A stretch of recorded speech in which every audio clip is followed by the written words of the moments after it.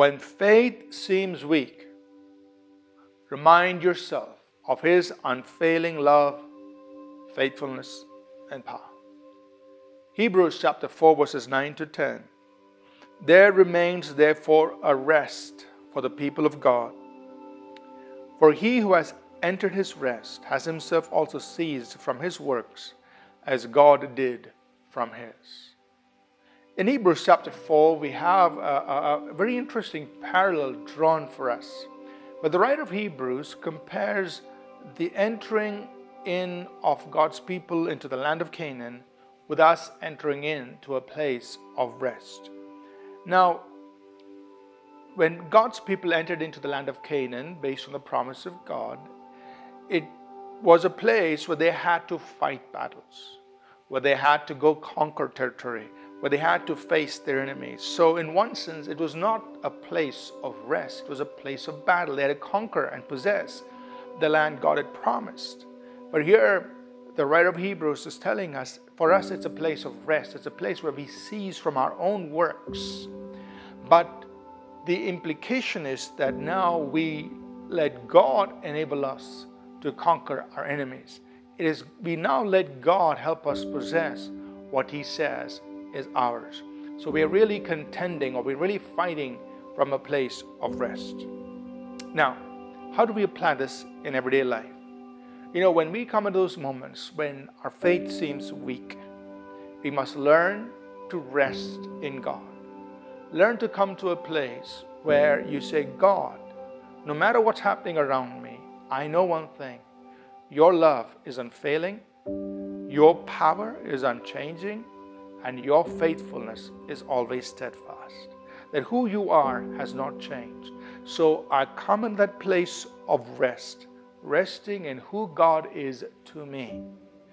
You know, that is so important, because when we learn to rest that way in God, then we can fight out of a place of rest. Then we can get back into a place of strength in faith and fight. You know, we must understand something about God, as that God is too good to do us wrong. God is too wise to make a mistake. God is too strong to let us down. That is who our God is, and we must learn to rest in that. When we rest in who He is, even when our faith seems to weaken, we will be strengthened. We will be able to get back on our feet in that place of rest. We learn to rest in His love. And this is what the Apostle Paul teaches us in Romans, the 8th chapter, when he tells us, you know, God's love for us, nothing can separate us from that love. There is no situation on earth, neither famine or nakedness nor sword, or there's nothing that we face on earth that can separate us from the love that God has for us. And he says, and because of that, we are more than conquerors. That means because of God's steadfast, unfailing love for us, we can overcome anything here on earth. So when your faith seems to weaken, learn to rest in God, in who He is. Let's pray. Father, we thank You for who You are, for Your unfailing love, for Your unshakable power, Your unchangeable goodness to us. Father, we pray that You'll help us rest in that love. And I pray for those listening, God. If there are people who seem to be weakening in their faith, I pray You'll help them to come into this place of rest, so that out of that place of rest, they can then fight the fight of faith. In Jesus' name,